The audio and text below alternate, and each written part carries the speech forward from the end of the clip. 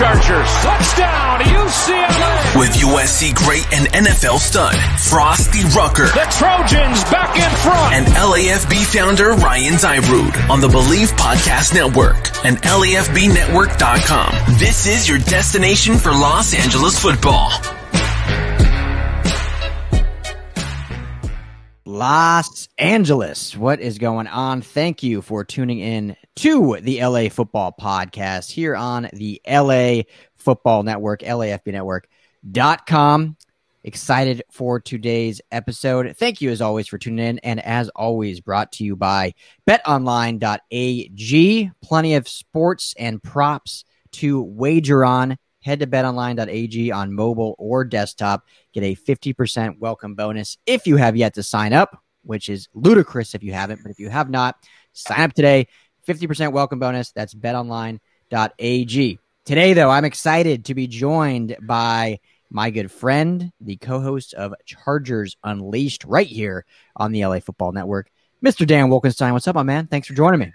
You're welcome. Hi. Dude, I was sitting here listening to your hype intro video, and I'm like ready to go. I'm watching all these LA football teams like jacked up and ready. I love you got the beer clacking. You got Frostee throwing up steam. I'm like, let's go. It's going to be good. Appreciate that. You just made a pretty sweet one for your guys' show too, though. Yeah, I don't have as many sweet sound effects and special effects as you do. Yours is pretty up there. I like it. I don't know. What I mean, not too by horn, but I like about ours is, you see each stadium and it's almost like goes through a story, right? Like you're going through LA story, different teams. Man. How are you doing? I'm good. I'm, it feels like it's been a long week already. What is it? Tuesday, Wednesday? Feels like it's been a long week, but it's a good week. California's open again as of today. Our state is open. How crazy is that? It's so weird. It's also hot as get out. I mean, yeah. I just came back from vacation with some friends for a birthday out in Arizona, and it was literally like 121 degrees on my drive home. Oh my! And God. I come home and it's like 100, and it's just as bad. But it still feels just as hot. But It's so like today. It was so weird. We went to happy hour, and like immediately they're like, "Oh, you don't have to wear masks. You're fine. It's California." And it was so foreign. I was like, I'm kind of bracing myself. I don't know what to do with my hands. Right. Well, now you have to like make sure you're like giving a good face to someone, like smile, or if you're like frowning and making a face, they can see you now. I was at a restaurant too, and it's just a bizarre feeling to be able to walk around. So I have my vaccine, and when I'm outside and stuff, and in large areas, like I don't wear it anyway. Just I've always been a common sense user. Like, okay, if I'm like by myself in a park 300 feet from the nearest person, probably don't need to wear a mask. I'm good.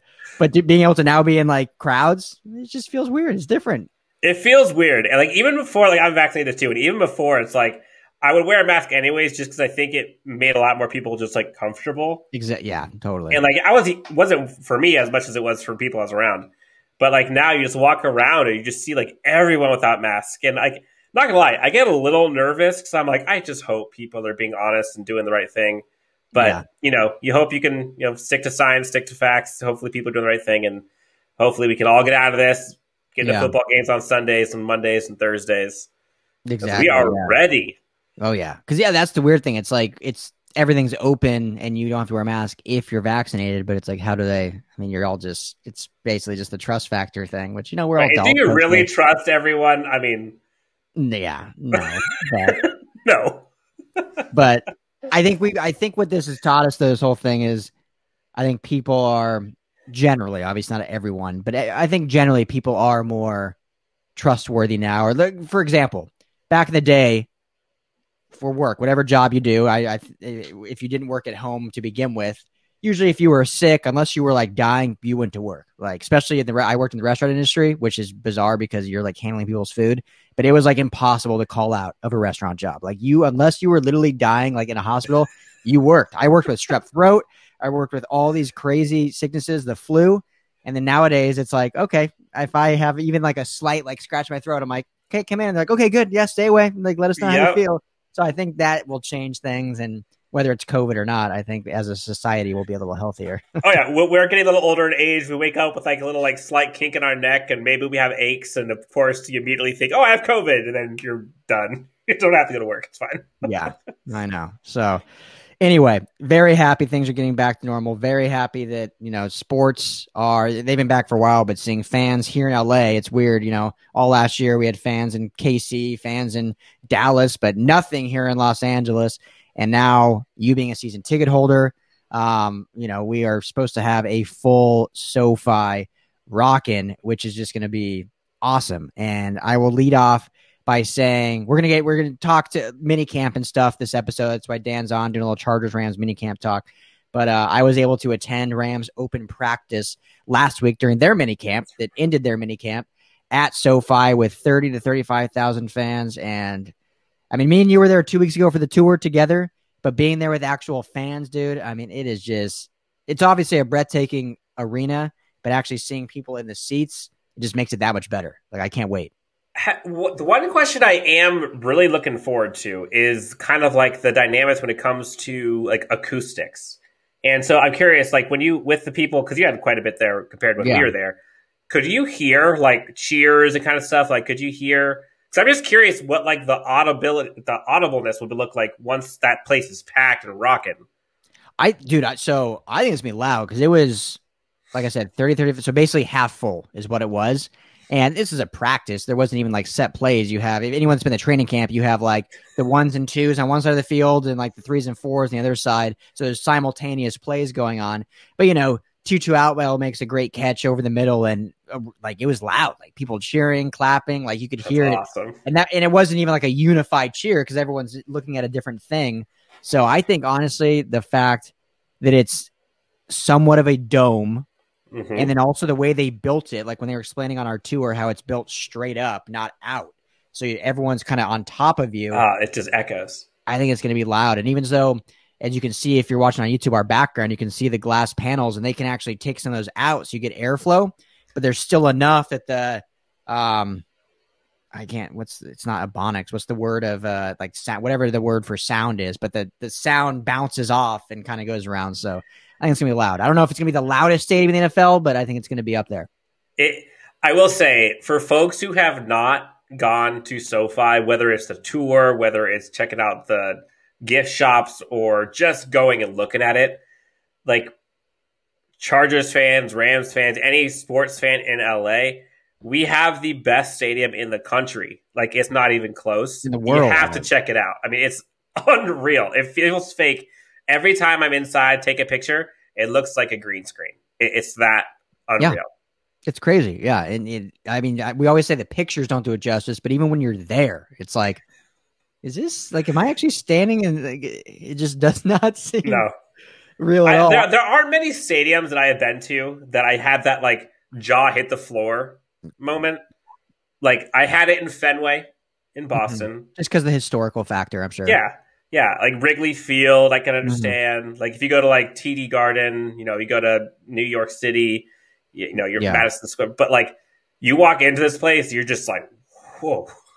Yeah, even like Dodger Stadium has a lot of history in Chavez Ravine, but as terms of just like, obviously the views are beautiful there, the LA, the Chavez, but as terms of just stadiums, like, I don't want to get flack on this is LA, but in terms of stadiums, Dodger Stadium's nothing really special. It's just got the history, but you don't walk in and you're like, this is gorgeous. SoFi, you definitely think that. Yep. It's let's talk some football. Enough of stadiums and floofy things. Yeah, I know. Let's talk about the guys actually playing in this stadium. Minicamp. Rams had their mandatory minicamp last week. Wrap that up, like I said, at SoFi for an open practice. Chargers began theirs this week. So we'll talk a little bit about it. I mean, there's only so much you can really get into with minicamp. But let's just kick it off with this, Dan, and let's talk about who will leave, or who left, I guess, for the Rams, but who will leave for the Chargers, a lasting impression during this minicamp. And this segment is brought to you by our friends at Manscaped.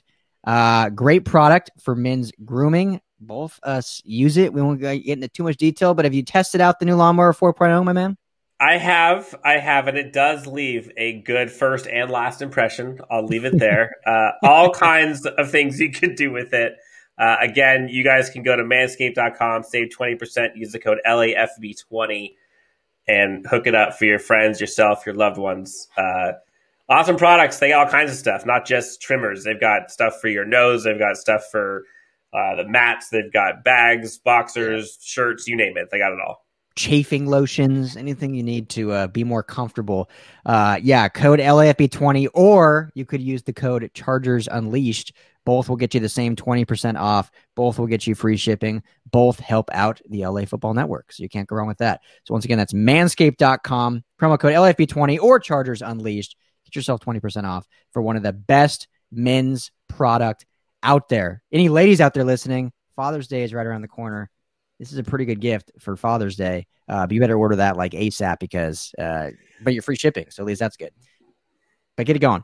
So anyway, lasting impression. I'll let you go first, and then I can backtrack to the Rams. But minicamp, again, it's guys are in shorts. You're wearing a helmet. I mean, there's not a whole lot you can do, but there's still some impressions you can leave, whether it's with the coaching staff, whether it's fans. Who is a player that you think will leave a lasting impression for your Chargers? I think the easy answer is someone like Justin Herbert or someone like Derwin James, where like their impact is felt immediately, and probably more so Derwin James, just because he wasn't there last year, and everyone is just chomping at the bit to see him. Mm-hmm. But to be honest, I think it's going to be someone like a Corey Linsley, like someone who could just help shore up the confidence of the offensive line, shore up all the communications. We all know Justin Herbert is going to look great without pads. He looks great with pads, but we know this is his time to shine, especially. But to be able to see the offensive line improve and kind of come together with Matt Filer, with Brian Bulaga, I mean, O'Day Boucher. I mean, there's all kinds of people. But I think Corey Linsley is like the glue for that offense. And so if I had to pick two players, I probably would pick either Corey Linsley on offense and then Derwin James on defense. And maybe kind of a 2B would be someone like a Drew Tranquil. We missed him dearly last year, and he brings a whole new element of athleticism and just dedication to that linebacking core that before Kenneth Murray wasn't doing as much as he could because he wasn't comfortable in the scheme. Now you put him with Kenneth Murray and Drew. I mean, watch out. Yeah. And so I was going to mention someone who I thought, and Drew Tranquil was going to be who I was going to mention. You guys had him on your show on Chargers Unleashed just last week, I believe. Awesome interview. Guy. Yeah, make sure to check that out. Interview with Drew Tranquil. But yeah, him coming back from injury, he's talked about already in his not post-game conference, but press conference after practice today about just how good this scheme is and putting these players in position to succeed, and even had a little jab for Gus Bradley in last year's system about, really not putting you in position to succeed. And I think they're going to be, I think players recognize that. I mean, these guys aren't dumb. They're smart guys. They have to study all these crazy playbooks, and they know when your coach is leaving you out to dry. And I think it was, you never want to see guys be disrespectful, which he was not at all. No. But I do like it when players kind of say, yeah, this guy was not helping us, and now we're in a system that I think will help us. I think what's more telling is I like it when players are transparent and authentic. There you go. And you can be respectful, but also be honest. I mean, he wasn't sitting there saying, Gus left me out to dry. He was just saying it kind of sucks having to cover, the fastest player in the NFL as a linebacker. Like, it just doesn't work. Just doesn't make sense. No. So it's going to be a good thing to watch. And one of the things that's maybe helped transition over to the Rams side, one of the things that Drew Tranquil mentioned, and I was going to ask you about this, specifically for the defense and talk about a playmaker. He was saying one of the differences that he found of this team so far, just in the practices and mini camps, is how multiple that the defense can be. Mm-hmm. And we talked about it a bunch in our episode, but you have experience with a multiple defensive front, defensive alignment with Brandon Staley because he was on your team for a while. Yeah. What was that like, just seeing all the multiple coverages, multiple schemes, a lot of you had a lot of, things behind the curtains that weren't really shown at first sight. What do you think he meant by just the term, being multiple? That's something he was excited about. Well, I think one is it just I mean, obviously you mentioned the fronts. There's just so many different fronts that the defense was always ahead of the offense. And usually it's kind of the other way around. Defense is kind of playing catch up. Good defenses have, obviously great players, but they also have schemes that shut down offenses and they stay on the offensive, if you will. Mm-hmm. And so if you watch the Rams a lot last year, a lot of times they started off slow on defense. Like I don't know the exact numbers, but the opposing team scored on the first drive fairly often, or they scored early in the first quarter fairly often. And then they maybe carried that momentum into the second quarter. But once you went into halftime and then they said, okay, so this is what the offense is giving us. These are the fronts. We're going to switch up, change. We're going to move guys around. We're going to make, Jalen Ramsey was a star. Now we're making the money. We're going to do this different things. They came out in that second half and they were lights out all season long, except for that Green Bay game, which, unfortunately left a sour taste in people's mouth. But other than that, I mean, one specifically I think a lot of is the Buffalo game with Josh Allen, who was just lighting them up in the first half. And then they come back in the second half and completely shut him down, shut that offense down. The Rams ultimately should have won that game, ended up losing. But I think that's what Tranquil's meaning when he's just saying multiple, is just they have so many different ways to come at you to be offensive on defense. And they switch it up throughout the game a lot. And it's not like you have a game plan going into it and you stick to that. No, you have a script in the beginning, and then that script gets ripped up, changed multiple times over and over and over again. And I think that's what makes them so dangerous. And I think that's what makes this defense has a lot of talented players, and now they have the right coach to kind of man the ship. And I'm Drew Tranquil specifically, I'm so excited to see in this front. Totally. I think you're right. And it's going to be very refreshing for Chargers fans, especially because like that first half, second half adjustments thing, like it was the complete opposite for the last 2 years. Polar opposite. Yeah. Like the Chargers did not make adjustments. It was like, this is what we got. We're going to go up against. We think we can beat you with what we have. And there was no adaptability. There was no change. And a lot of times players were left out to dry. And some of that is the fault of the coaches, some of that is the players. But as a coach, you have to know how to put your players in the best position to succeed and rely on their strengths. I think that's what Brandon Staley and Ronaldo Hill and his defense are going to feast off of. And it'll be so funny just to see, like, Chargers fans are so used to the opposite of it. And so it's going to take a little time for everyone to kind of get used to, like, that impression of, oh, like, they're doing something different. I don't know what they're running right now. They're not running cover 2. This is weird. Yeah. What is this? We got 3 safeties on the field. What's going on right now? Who is that? Yeah. I cannot wait for that first Chargers-Raiders game. And when the Raiders jump out to an early lead and Gus Bradley's defense holds Justin Herbert's offense early in the first half, and then all of a sudden it just flips in the second half. Chargers end up winning by like 20 points, and the Raiders defense can't stop anyone, and we'll be like, yeah, we recognize that. That looks familiar. Yeah, and then we'll pay attention to this episode on June 15th and say we told you so. Yeah, hope you were listening. But yeah, last play I want to mention real quick about the Chargers before going over the Rams.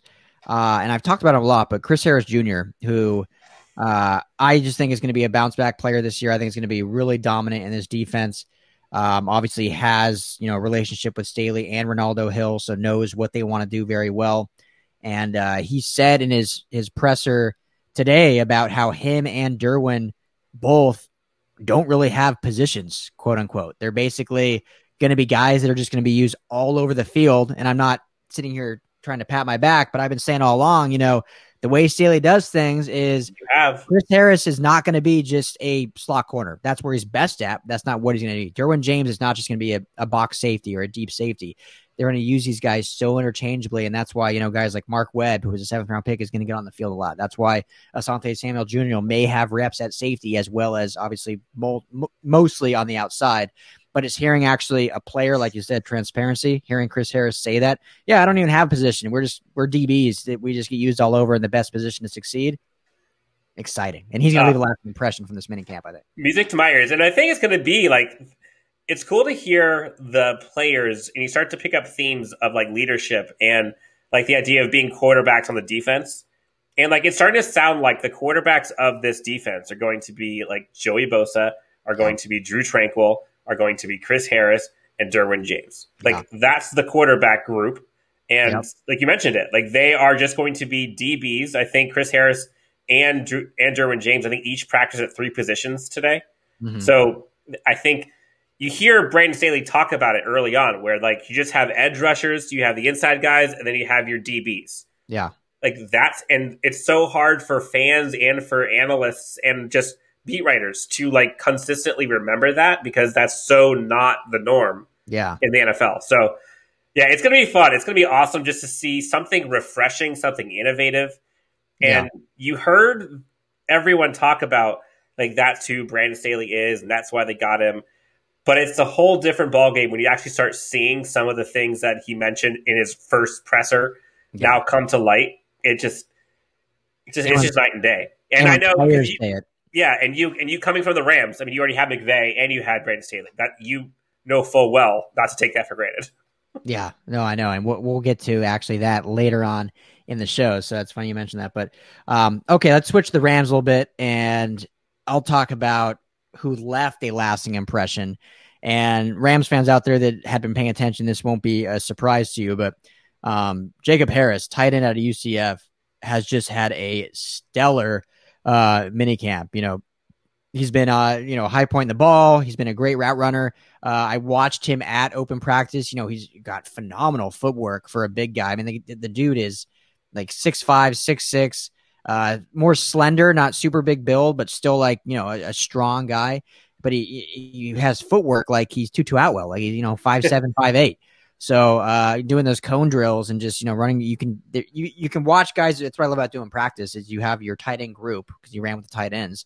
And, you know, I won't even say their names because I don't want to sound like I'm trying to insult them. But you see some guys doing, you know, their cone drills, doing their footwork, and then you see him and it's just like, it's like light speed. It's just like totally different. And that's where you kind of see these stars. And again, it's minicamp, but that's where you kind of see these little skill sets where you're like, okay, this guy has something. Now, if they can just utilize it correctly, if, you know, he's in the correct, you know, installs on offense and really keeps his head focused and learns the playbook well and gets after it, he obviously has the intangibles and the tools you can't coach. So, yeah, Jacob Harris had a phenomenal minicamp, but a lot of players have phenomenal minicamps. It never translates to Sundays, so that's what we'll want to see now in the training camp. But definitely a lot of excitement around this kid. I know Rams Nation is super pumped about it.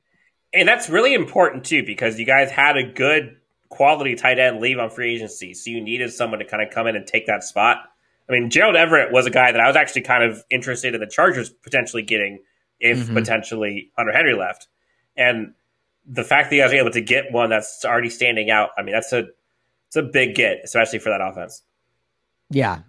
Gerald Everett was a guy that, you know, I always was a big fan of. It was like every year on the show, I was like, all right, this is the Gerald Everett breakout year. And not that he was ever bad, he just never like broke out. Like I feel like every year he was around that 400 to 500 yards, which isn't terrible for a tight end too. He'd have some games where he'd blow up for like, you know, 150 and a touchdown, and some games where he'd have like 2 catches for 15 yards. But I was just waiting for that, like, because I remember, Dan, his rookie year, I was at training camp in Irvine, and it's kind of like what I was saying with Jacob Harris. I was watching him run routes over the middle, and sometimes you just see things where you're like, dude, this guy's an athlete. Like he was just bigger, stronger, and faster than everyone in that secondary, than all those linebackers. I was like, this is going to be the next great tight end. And they got him out of like South Alabama, like some guy we've never heard of. And it just never quite matriculated. And I hope it, no disrespect to him, because I, as a person, like I wish him all the best, but I hope it doesn't now all of a sudden happen in Seattle against our Rams. And all of a sudden he just becomes this like dominant tight end in the NFC West. Like they're number 2 receiver behind DK Metcalf or something. But yeah, for the Rams' sake, you hope it doesn't happen, but for his sake, you wish him well. I'm never going to root against a person, but yeah, It'd be unfortunate if now is his breakout year right after he leaves. But that was the easy one, Jacob Harris. I think obviously, you know, Matthew Stafford left a lasting impression, not necessarily on his play because we knew what he was going to do, but just I think him as a leader and being able to be at the forefront, at open practice, watching him be the last guy in the field, signing autographs. I think was a super cool thing to see. And he was out there for a while. Like there was at some point where I don't know if it's a PR person or social media or communications, but was like, dude, we got to go. Like, let's get off the field. Wrap it up. Yeah. And it's funny because SoFi, well, you remember, so, you know, on the sidelines, there's like the field level suites. And then there's the field level suites. and then the first row is actually like 10 feet up, but it's not like directly underneath you. So he was like kind of, I don't know how to do this on video. Like out over here, and then fans are like draping over here, just like tossing things. I was wondering how they got it to him. Were they throwing it? They were just literally throwing, and I'm over here dying laughing because, you know, he'd be like, he'd see a guy or a kid like, yeah, toss him his helmet, and you see 3 people just like throw their stuff. I'm like, dude, what if he just walks away? You're never getting that back again, that like jersey or helmet or. But they were super cool, and even when he left, there were some people that had thrown. There was probably like 15 things still that he hadn't signed in. They're like, you got to go, and then there was some like one that came though and like tossed it all back up. So at least cool, all right, yeah, but. Yeah, I think there's just, you know, so much excitement. You know, McVay said during the media event that I was at beforehand how he's just so excited this offseason. Of course, everyone took that out of context and started saying, oh, he wasn't excited with Jared Goff, but now he's with Matt Stafford. It's like, well, you know, you can be excited about a new quarterback, a new fresh toy. Doesn't mean you weren't excited about your old one. And if you gave him some truth serum, he's much more excited about Matthew Stafford. Oh, for sure. But I always just get annoyed when as soon as he said it, because it was just a nonchalant moment. He was up there on stage, him, Matthew, and Kevin. He does like Entertainment Tonight. I forgot his last name, but Kevin was doing the interview with him, and he's like, Sean, you basically like you just look super happy. Like, how's this offseason going? You got, and of course, everyone cuts this out the quote. Like, you got fans back in here, and Sean's like, oh yeah, we're just so excited. Like, I can't remember being like this excited during an off season. I just love this team. And obviously this guy's sitting next to me, blah, blah. And as soon as like he said it, you could just, I'm sitting there around. Everyone starts tweeting. Media people, and everyone immediately like, oh, Sean's super excited about his new quarterback, blah, blah, blah. And then he had to literally come out after practice, like without even taking a question. He was like, I got to address this first. I was not doing anything to throw shade at Jared. Jared was great for this organization. I'm just excited about this new group, this team, having fans, all this. I'm like, he's like, just let me be excited about my team. I'm like, jeez, yeah.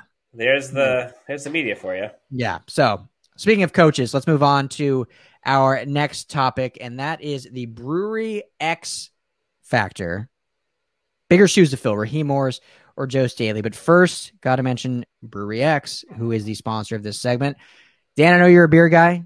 You've had some Brewery X. What's the favorite beer you've had so far? They've got 30, but from what you've had, I would say either Dictionary Roulette, which that one honestly IPA, that was my favorite. That's the IPA. And then I will say Slap and Tickle is growing on me. Yeah, those are my two. What about you? I actually haven't had their seltzers yet, and I've heard that those are actually very good. Okay, yeah.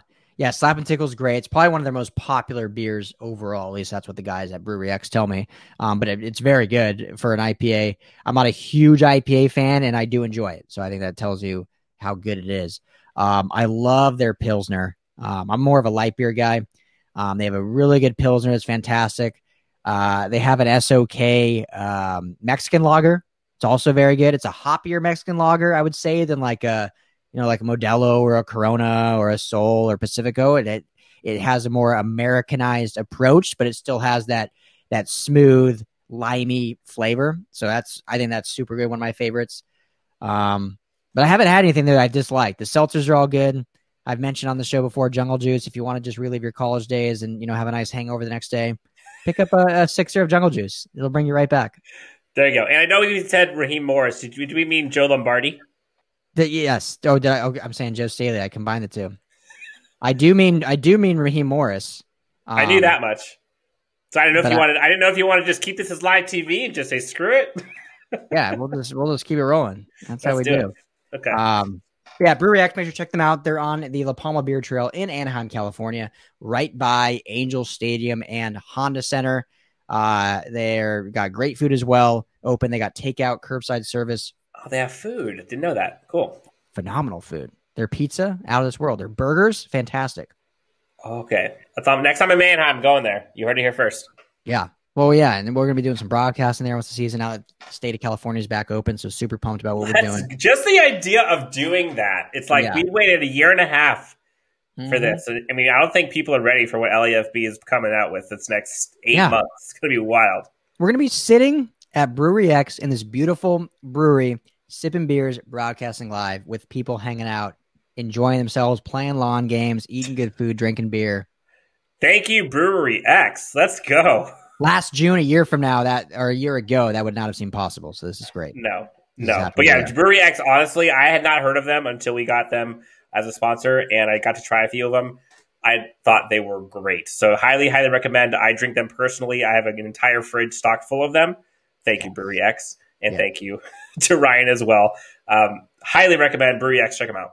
Yeah, they're you can find them at Trader Joe's, Bevmo, Total Wine, or like I said, just go to Brewery X in Anaheim, or just hit one of us up and we'll hook you up. I mean, we got the hookups, so don't be shy.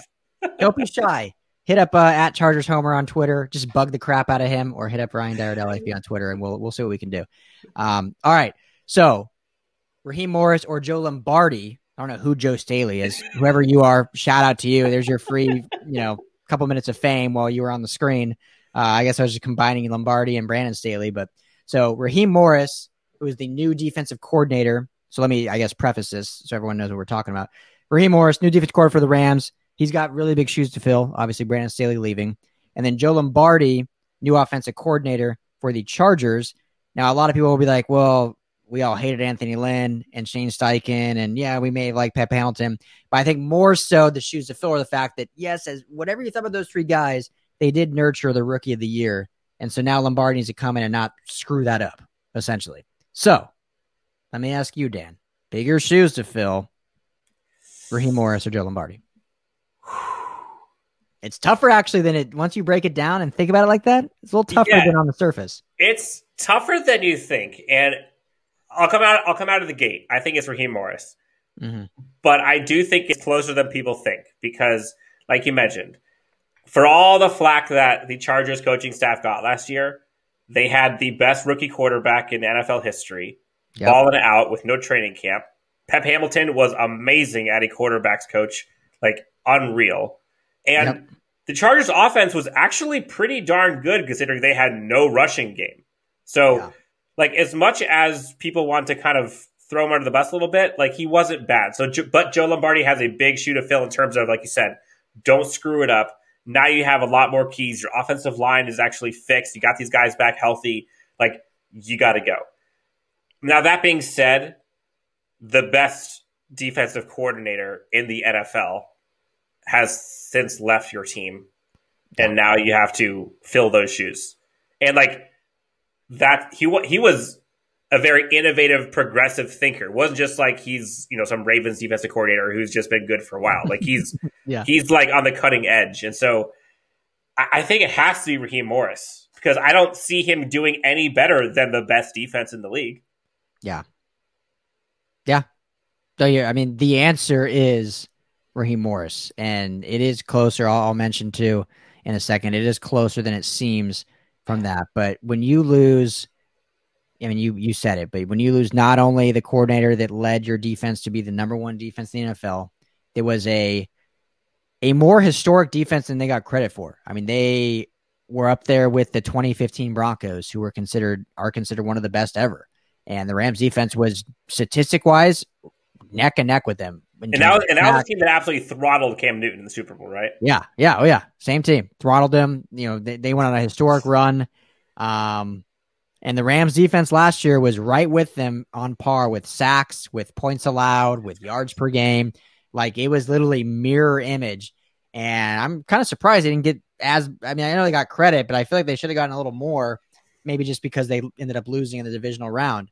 But when you lose that and you lose some other coaches, you lose some other players on that defense, and then you bring in a guy that the expectations are still going to be Super Bowl or bust, number one defense. You still have Donald, you have Ramsey, no excuses. There's some big shoes to fill. And I think Raheem Morris is going to live up to it to a sense. I don't think necessarily they'll be as good as they were last year on defense, but I think he is good enough and he's well-versed enough. And from what I've heard and spoken to players and coaches so far, everyone loves him, loves his mentality, loves his energy. It's very different than Staley in a sense, similar because they're both players, coaches, but different that Staley was more of a, here's this, it's very like football sense, loves talking to his players, but Raheem Morris is more of like a rah-rah, like in your face, like, getting guys fired up kind of thing. Interesting. Okay. But yeah, I mean, that's the answer. It's going to be such hard shoes to fill. In terms of Lombardi, before I throw it back to you, I just think not enough people gave the Lynn, Steichen, Hamilton trio enough credit for Justin Herbert. I know everyone just hated them because of the clock management, hated him because of specific game plan and this. Rightly so. And you're everyone's entitled to their opinion. And I don't want to go too far down a rabbit hole, but I talk about this a lot. In my opinion, Lynn's biggest mistake was just hanging on to Gus Bradley. Like, if he would have fired Gus Bradley week 3 or 4, they could have potentially been a 9 or 10 win team and made the playoffs, because they went 7-9 still with how abysmal they were in the beginning of the year. And I agree. It was a perfect storm of epic proportions across the board. But I think one of the faults of Anthony Lynn's was, and this is one of those things that you hear sometimes on an interview where it's like really not a bad thing, but you're trying to come up with something that's bad about yourself. But in Lynn's case, like, he was loyal to a fault. Yep. And like, he's a great person. No one will say anything negatively about him as a man. Yep. But in terms of him holding on to his guys, it just went too far. Yeah. And it went across special teams, offense, defense. I mean, you name it, strength and conditioning, everyone. Yeah. I think the leash was too long for everyone. There wasn't enough accountability. But to be honest, there wasn't enough accountability with him either. So that's where it goes. Yeah, exactly. And I think, obviously hindsight and where we are today, I think right now at this junction, fans are probably actually happier that happened, because now they have Brandon Staley and this new coaching staff. And had it not, we would still be Lynn, and I don't know how fans would love that. So now I will say funny story. The Chargers were 7-9. They were 3-9, and me playing Nostradamus a while back was saying, Chargers are going to go on a 4-game winning streak. They're going to end it out 7-9. I remember this. And my co-host Jake Hefner was livid, and he was so angry because he did not want there to be any slight chance that the Chargers keep Anthony Lynn. And when the Chargers go in round 4 straight, like that last Sunday, Jake was in a mood because he was sitting there. He was literally just like bracing for Anthony Lynn coming back, and was like, well, look what you did. Look what you did, Dan. All the Chargers Nation is going to be pissed off at you. But luckily, we still got a new coach. Yeah, I thought he was going to be retained. I'll be honest. After that 4-win streak, I thought, he'll be back. But I think the right decision was made. And just to mention Sean McVay, what makes him a great coach, and what is tough to do as a coach and a leader, is he is a guy that moves on. I mean, he moved on from Wade Phillips, who's probably a Hall of Famer. After 2-3 years, he brought him in to basically say, hey, I need someone with your your experience to help tutor me to be a head coach. And they basically said, okay, now you're not good enough anymore. Let's move on and find someone else. And as ruthless as it can be, obviously it worked out. Got him Brandon Staley, and they went farther. And then now we'll see how it does with Raheem Morris. So always got to give credit to that. So, but yeah, I think we both agree. Both are actually closer than it seems, but Raheem Morris has the bigger shoes to fill. So let's move on to topic number 3. This should be a fun one because we can go a number of different directions with this. The perfect pairing, brought to you by our friends at Garrison Brothers.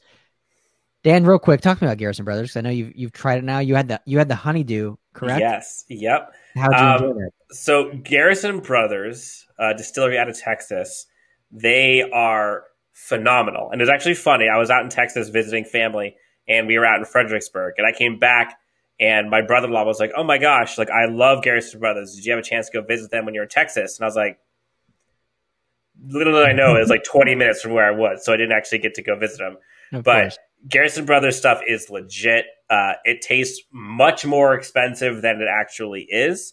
It is not cheap, but it is also not nearly as expensive as, in my opinion, I think it could be.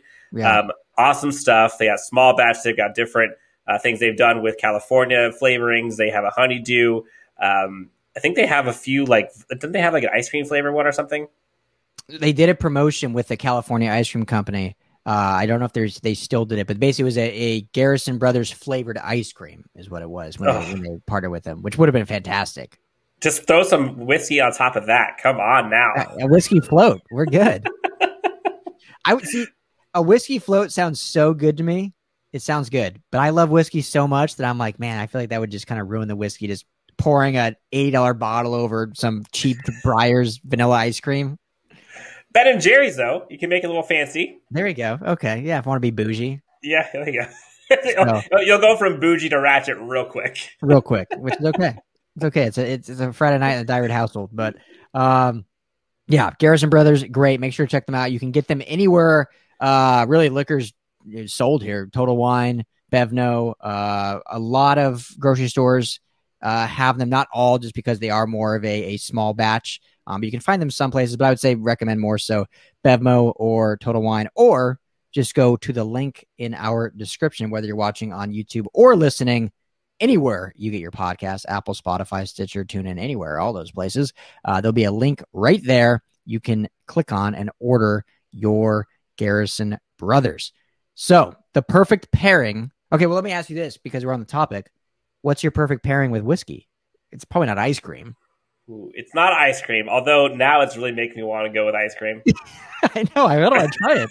I've had like beer floats. I've never actually had a whiskey float. I have not either, and I kind of want to try it. Maybe we have to have that whenever we are doing one of our tailgating things in the season. Yeah. That'll be one of our like shots or something. Oh, now we're talking. Yeah. Now we're talking. Put a little vanilla in there. You'd be straight. Oof. I'm going to go. I mean, I think it has to be Coke. Like, I think whiskey Coke, I think, is kind of one of my favorites. Although, like, I don't mix it that much. So, but if I do, it probably would be Coke. But I do know that there are several perfect pairings that folks go with for whiskey. And sometimes it's just whiskey rocks. Well, I was going to say my perfect pairing, it's already melted. My perfect pairing is just a nice big ice cube. So, just a little Garrison Brothers right here in this Rams cup with my nice big rock. That's my perfect pairing. But soda is not bad because it just, it doesn't add any sweetness to it. But just kind of for those that can't handle the harshness, I don't prefer that. But, ginger ale is good also. I was going to say ginger also. Yep. Yeah, can't go right. My wife, we were in Ireland a few years ago. And obviously you're in Ireland, all you're going to drink is either Guinness or Jameson. And she's not a huge whiskey fan, but she fell in love with Jameson and ginger ales. But then now that we're back in the States, never gets it. I don't know if it was just because we were there or what. When in Rome. She's like, it tastes different. I'm like, well, yeah, we were at the store, so I get it. Okay, last thing. I love getting off topic, as people that listen to the show know. I don't know if you knew this, but in Ireland, so out here you order you order a Jameson ginger ale. You get the the bucket glass, pour the Jameson, and they give you they just pour the ginger ale right in, right? So in Ireland, you order Jameson and ginger ale. They give you whether it be a shot or in a rocks glass of Jameson, which is I think it was €4 over there. And then they give you a little small bottle of ginger ale, which is another €1. So you got to pay extra for the ginger ale, which is weird. Over here, any mixer in the States is free. Over there, a mixer is an add-on. So then you get all these little tiny bottles of ginger ale that you can add in. So I just thought I always just drink it, straight, but it's basically the same thing you get when you're on an airplane. Yeah, essentially. But even on the airplane, it's still free to add the ginger ale. I thought it was interesting that they charge you for it. That's true. But, yeah, there's the good news about being in LA is there are plenty of spots to get good perfect pairings when it comes to liquor, food, but on both the Rams and the Chargers. yes. This is a topic that can go so many different directions depending on what you foresee as the perfect pairing for. Yes. So I don't know how you want to do this. Do you want to go do an offense and defense? Do you want to just pick a few from the Rams? What are you feeling? Yeah. I kind of want to just hear your creative mind, because even before we were talking, before we jumped on, you're like, we could go this so many different directions. And my wheels are turning too. Who's I can think of the pairing that I would want to hang out with for lunch and have a drink. Ooh. I'm thinking the pairing I want to see on the field together. Obviously, I'm thinking the pairing that I want to listen to a certain type of music with. I don't know. Where are you going with this? Give me your first pairing. Go whatever direction you want. All right. So my first pairing, I think I speak for all of Chargers Nation. I'm probably speaking for Daniel Jeremiah. I'm speaking for all the fans. I'm speaking for probably every player on that team. Derwin James and Nazir Adderley were meant to play football together. Yep. When Nazir Adderley was drafted, Daniel Jeremiah immediately said that is the perfect pair to go alongside Derwin James. Now, since then, Nazir Adderley was banged up the first year. Derwin James banged up the second year. They have not played on the same field at all. I actually don't think Derwin James, Joey Bosa, and Nazir Adderley have ever played on the same field together, all three. Yeah, I don't think you're wrong. Which is so disheartening, or at least not healthy. Those two play styles of Derwin James and Nazir Adderley. Nazir Adderley we actually just had on our show, I think it was last week. Another great interview. If you haven't had a chance, check it out. Their play style is so complementary to one another. I think Nazir Adderley has learned a lot these last couple of years. He finally gets an offseason this year. But I think that is what folks are so excited to finally see.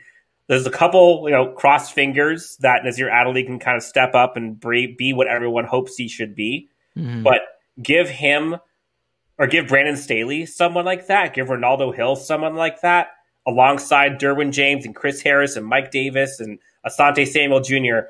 Like that back end is filthy when you think of just potential. And so I think the perfect pairing, I hope, is absolutely delicious on Sundays and Mondays and Thursdays. I think it has to be Derwin James and Nazir Adderley, at least on the field.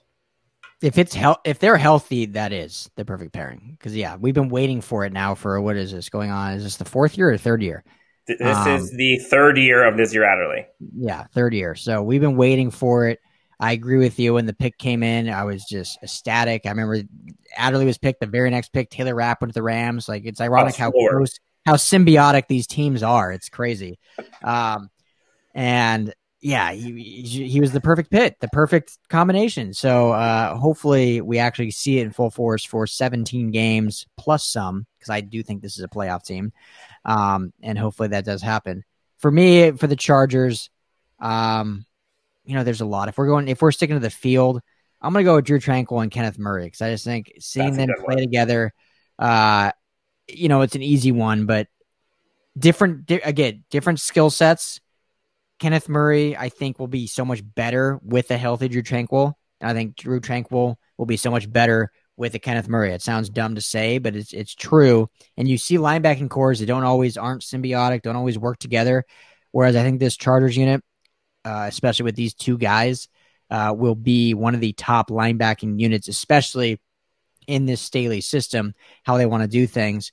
And it'll be really fun to watch them too, just, running all over the place, not having to cover Tyreek Hill, but still being able to get in the backfield, rushing the quarterback. We'll see Kenneth Murray probably get 3, 4, 5, maybe even 6 sacks, which is insane because that's not at all what he did last year, but he has the skill set to do that. That's what he did in college. Like that's what exactly he should have been doing last year. Yeah, he was like a true Sam linebacker at Oklahoma,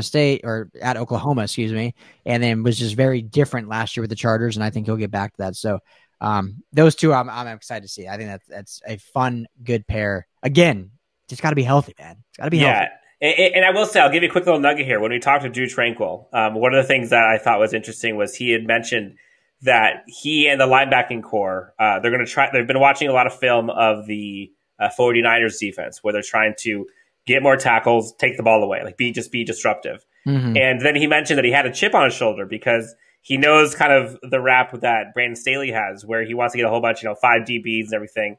And he's like, I don't want just one linebacker on the field and have him throw 2 of us back on the sidelines. We want to show out why we're here. And so it's going to be really fun to see what the combination is going to look like. But more often than not, if there are 2 linebackers on the field, it's going to be those 2. 100%. Yeah. 100%. So that's a good nugget that he has there. You guys, they're getting killer interviews on Chargers Unleashed, you Chargers fans. You got to check that out. So, all right, for the Rams, we'll stick to on the field here. We'll do on the field, and then we'll do a random pairing. We can end with that for the show to keep it fun. So for the Rams, and again, a lot of good pairings, a lot of on defense, things kind of shifting around a lot. But at the same time, I think still we'll see a lot of the same pairings and whatnot. So I'm going to go with, again, an obvious one, but Matthew Stafford, and it's got to be one of the receivers because I want to see how he really manipulates the offense and also brings in this receiver and brings him back to glory. And I'm going to go with Deshaun Jackson. I know a lot of fans were surprised when they signed him to the 1-year deal. Obviously, the injury history. I don't think he needs to be, but okay, let me say this. In order for Deshaun Jackson to be successful and stay healthy, he needs to be a 15 play guy a game. He doesn't need to be, which he's going to be with the Rams. He's wide receiver 4, maybe 5 even, now with Tutu Atwell here. But if he has 15 snaps and 1 or 2 of those goes for a deep bomb a game, it's going to look like the greatest signing ever, and it's going to look like the greatest pairing ever of Matthew Stafford and Deshaun Jackson, as he can ride off into the sunset or get a new career or a new contract here in LA if he has a great year here. And we'll just be able to see that deep ball from Stafford that we didn't see the last few years with Jared Goff. So that to me is a perfect pairing just because of what skill sets they both have, how often they can use them because they're not required to. It's not like they need to do it so many times a game. They can say, hey, Deshaun, you're running 10 plays today. Go get 1 60-yarder. Cool. Matt, make it happen. And that's a successful day. 1 catch, 60 yards, a touchdown. That's a win. I mean, that was Jalen Guyton and Tyron Johnson's career last year for the Chargers. Averaging like 25 yards a catch. It was great. Yeah, 161. That was their stat line every game. And it was beautiful. I loved it. So, I'll put you on the spot. Do you have one for the Rams? You don't have to. So you don't fall in the I do. So I honestly, one of the things that I really like, and I was actually talking to a buddy of mine who's a huge Rams fan, is probably one of my favorite picks that you guys had last year was Cam Akers. Yeah. And seeing him with Darrell Henderson, I really, really want to see that. I thought Cam Akers started off a little slow last year, but I was not hopping off that train. Like I was full board that ship. And like towards the end of the season, I'm like, that's your guy. Like that's your bell cow. So I think your running back stable is set. I think Cam Akers is going to be your workhorse. I think he can kind of do it all. But him and Henderson, I think that's a good pairing to have. I mean, you could talk about, the obvious. You could talk about, Jalen Ramsey and Aaron Donald, like, of course. Yeah, but, of course. I think it's going to be important for you guys to have balance on that offense. Like, you have such good talent at wide receiver, and Matthew Stafford obviously is an increase and an upgrade over what you had before Goff. But I think teams are going to have to keep you honest. And I think it's going to have to be those 2 running backs specifically. Tutu Atwell will help because I think he's kind of one of those flex offensive weapon types. But I'm kind of excited for Cam Akers. I love that you say that, and it's a beautiful pairing. Especially again, they obviously very different positions, but they were kind of similar to like Nas and Derwin in the fact they weren't on the field together. Like Cam Akers got banged up early in the season, so then Darrell Henderson had to be kind of the lead back, which isn't really his role. I think he's more the slasher, change of pace. And then once Cam Akers came back, then Darrell Henderson got banged up. So if we can see them both, and if they can both get, I think Cam Akers will be that 15 to 18 touches a game guy, and Darrell Henderson can be that like 12 to 13, which is puts you over that 30 carry threshold, which I think is so important for this Rams team. And I love that you mentioned they need to be balanced because we saw all of Matthew Stafford's career. He had 3 100-yard rushers his entire career. And all of a sudden, if he can be with the Rams and have one every game, that's just going to make him so much better. And it's going to make this offense so much better. And it's going to make it click and run. And so, that pairing, it's a beautiful ice cream and Garrison Brothers. There we go. Cherry on top. Let's go. Now, looking at both teams, now you can go a bunch of different directions, and we'll go random. Like you could talk about like who you'd want to go to a barbecue with. You could talk about again someone maybe on the field, maybe best dressed. Who name it? You name it. So we've talked to a few Chargers players, and we've talked to some of the free agents. We've talked to some of the folks that we've gotten through the draft. I want to go with like the perfect pairing of just like who the Chargers needed most as a 1-2 combo in this draft, and they got with like a Slater and Asante Samuel Jr. because both of those were like literally perfect picks, and all Chargers fans, like both guys, were the ones that Chargers fans were dreaming of as their 1-2 pair for round 1, round 2. Like I was listening to Chargers Twitter for weeks And that's all they were talking about was Asante Samuel 47, but no way Slater's falling to 13. Like, that was it. And honestly, people were also saying there was no way Asante is going to fall to 47. So on the field or just in the draft room, I feel like it's got to be them. Brian Bulaga and Corey Lindsley, like, put them together with a Rashawn Slater. I mean, God, I know it's a trio, but maybe a trio or a quartet if you want. Yeah, but I gotta say, so perfect pairing. If there's a perfect pairing that I would love to, like, just play any sport that's not football. Okay, I like this. I don't know if it would be Derwin James because I feel like he would be lethal and competitive and would just blow the doors off me and literally everything. Yeah. And like out of it a little bit. And most likely everybody probably would. But I feel like Nazir Adderley would be hilarious to play with and fun, as would Keenan Allen. I've seen Keenan Allen on the golf course. I have heard he's a great basketball player. I've seen him on the sticks a few times. And Nazir Adderley just seems like he'll play anything. He's talked about how he's the king of the hill when it comes to basketball in their locker room. So off the field, I think I would love to just play a pickup game of, I don't know, it doesn't matter, pickleball. You pick a sport. Those two guys I think I'm picking.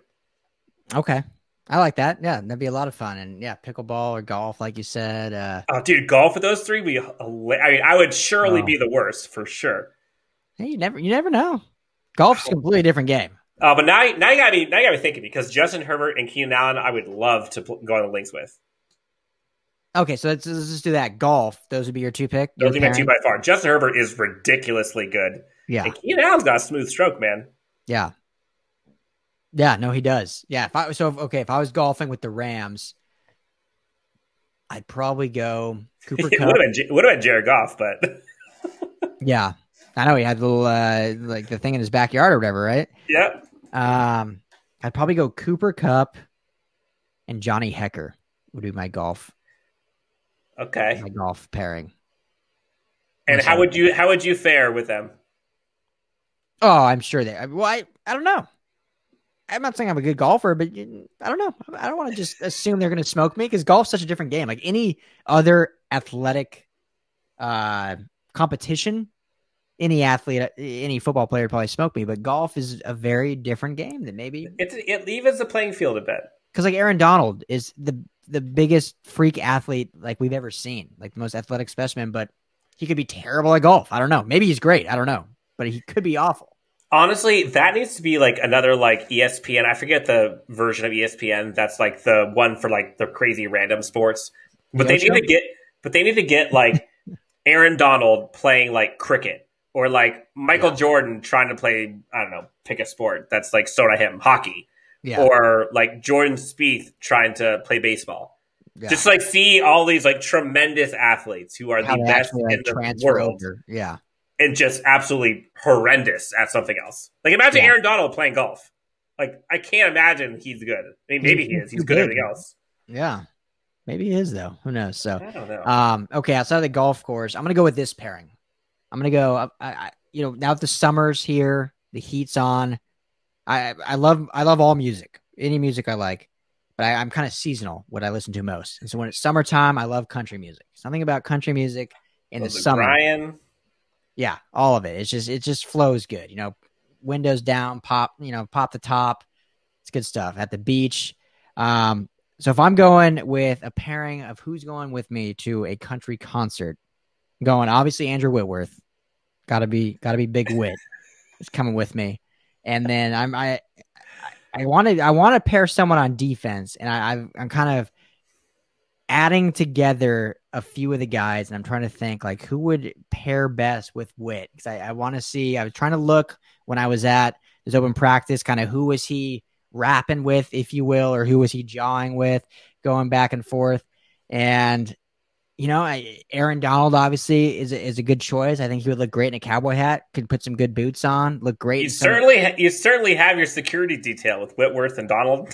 I'd be pretty set. I could probably talk as much shit as I want to anybody, and my back would be covered, I think. But yeah, I'm like, do I want Aaron Donald? I mean, of course I want Aaron Donald, but is that a good pair? Yeah, I think that's a good pairing. Aaron Donald, Andrew Whitworth, country concert. We're hanging out, having a good time. I just picture Aaron Donald and Andrew with both in overalls with, cowboy boots, straw hat, looking great. And I'm there with just wearing my like Bass Pro Shops hat with like some Vans on, having a good time. There you go. I will say, and if I was looking to go on like, I don't know, a runway or try to, look fashion, look fly when I'm out there in the streets, I think I'd have to go Chris Harris. Oh, yeah. So fresh. And then, according to Chris Harris, Nazir Adderley is the best dressed player on the team. Really? Okay. So I feel like I have to go those two. But man, if I want someone to make me laugh my ass off, apparently it's Chris Rumpf. We had him on the show, and he is hilarious. I believe that. Yeah, that's awesome. Such a cool kid, though, man. So grounded. He's awesome. Another great pick. Yeah. No, I've heard that. Obviously, I watched your show, and he just seemed hilarious, and I've heard that from other people too. The guy's just a riot. So did you hear him calling out Chad Ochocinco on FIFA? Yeah. Oh, dude, I was dying. So great. Keenan Allen seems like he'd be hilarious too. Yes. Yeah. I just want to get Keenan Allen and do like some karaoke with him one day. Yeah. Who I'm trying to think on the Rams. I'm trying to think back to Hard Knocks. Who really seems like, because I love Robert Woods. So honestly, one of my favorite players in the NFL. Robert Woods is very just kind of, controlled, reserved. I'm sure he has like a humorous side. Cooper Kupp, same thing, kind of controlled, reserved. Running back room that you mentioned seems like that. And there's really no one on the offense. It seems like just a clown. I guess on defense, maybe one of the safeties. I mean, I don't know. They don't really have a guy that stands other than Jalen Ramsey, who just talks a lot of ish. That's a good point. Taylor Rapp.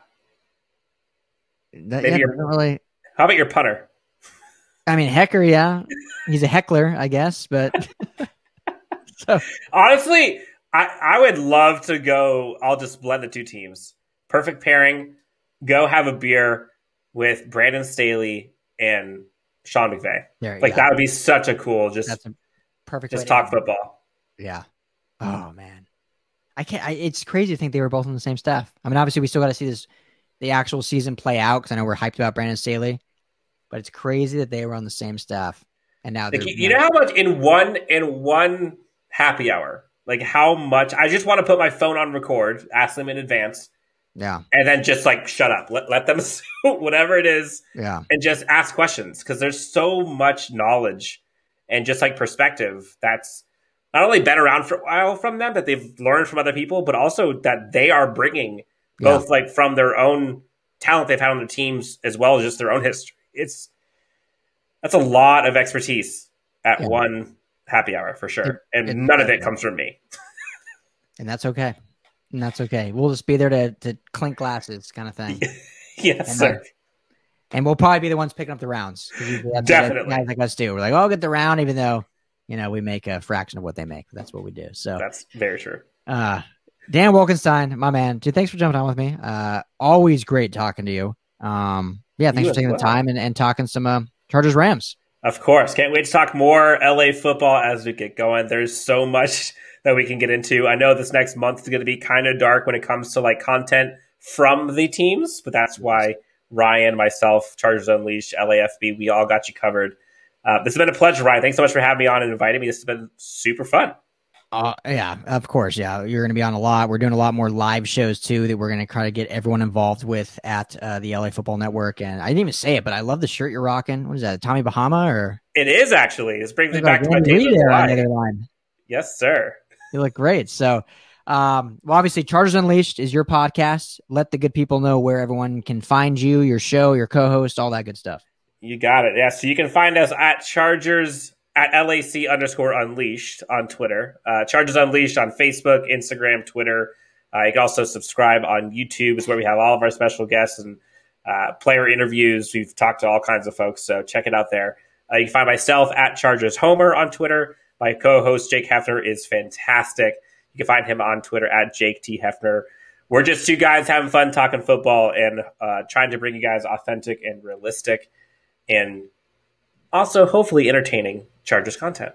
Yeah, you guys are crushing it. I mean, the interviews you guys are getting, it's awesome. And I'm, honored that you're, on this network and, we've become friends and hung out and oh, yeah, man. Stuff. So Appreciate you as always. Keep up the good work. Excited to see what you guys keep doing. Excited to see what we all keep doing. And thank you all for tuning in to the LA Football Podcast. You can find me at Ryan Dyrud, LAFB, anywhere you listen to podcasts. We are also on YouTube at LAFB Network, on the social channels at LAFB Network, also Twitter, Instagram, Facebook, all that good stuff. Hope everyone out there has a fantastic week.